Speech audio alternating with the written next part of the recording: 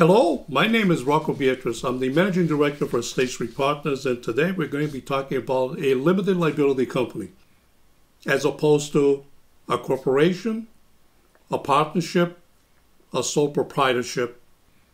When you start a business, you typically call your accountant and say, okay, I'm going to be doing this, that, and the other thing. How should I be doing this? If you get that far. Most people make the assumption that they can just go into business and they start off as a individual doing business, proprietor. So what is the problem with that? Well, that means that every time you do business, if something goes wrong, everything you own is on the line. It's the second worst way to do business is a sole proprietorship. What is the absolute worst way? When you and your buddy decide to go into partnership and start a business. And you make a decision that, you're going to do this, your buddy's going to be doing that, and you're going to be in business. Now, here's what the problem is. You're the guy that has the money, your buddy doesn't have anything. Your buddy gets in trouble. Guess who's going to become responsible for everything he did? He gets into a car, turns the wheel, makes a quadriplegic out of a surgeon. Well, you're going to have to pay for that damage. The worst way to do business is a partnership. Now, a corporation is next. Well, the corporate structure was intentionally designed to limit your liability to the assets that the corporation owns. Over the years, officers, directors, employees of the corporation have been sued. Clever lawyers have figured out how to get through the corporate veil. Pretty much just about everything you can think of. Officers, directors, they become primarily responsible for the actions done under the corporate veil, piercing the corporate veil. Next is the limited liability company. Well, it's relatively new. The concept is a cross between a corporation and the partnership.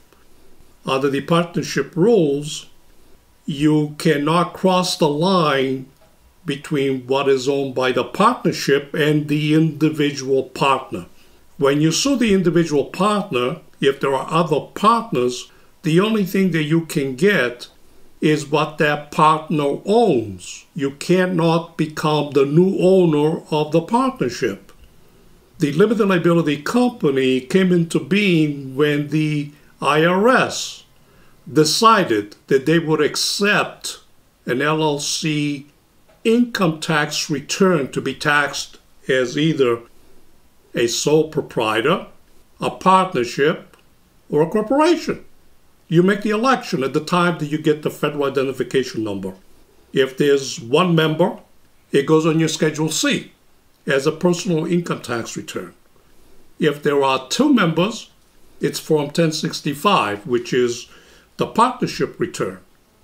You can also designate to be taxed as a corporation. The problem with the corporation, it gets taxed at the corporate level. Then when it issues a dividend, it's taxed again. So the profits are taxed twice. Thus, today, most people are opting for the limited liability company.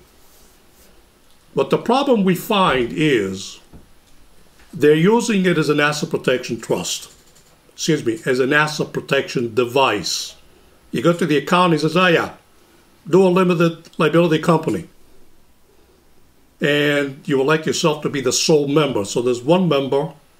Well, the problem with that, it's not an asset protection device if it's a one member, because the shares or the membership units, as they're called in a limited liability company, are owned by one individual, just like owning 100 shares of General Motors or whatever company.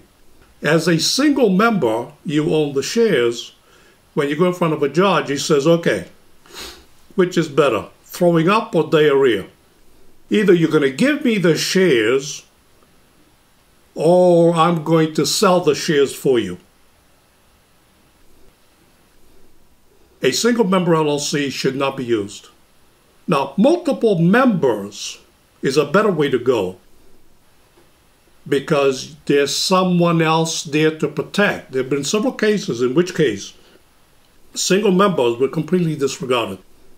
The judge simply allowed the piercing of the veil similar to the piercing of the veil of the corporation. Officers, directors, and so forth, they were held primarily liable. In this case, the individual member was held primarily liable because he was using it as a back pocket. He didn't observe. There's a whole host of reasons why single member LLCs don't work. So what is the better way then? Well, in order to create a fortress, you got to be able to say, I don't own it. I don't own the asset. I don't own the corporate stock. I don't own the partnership interest.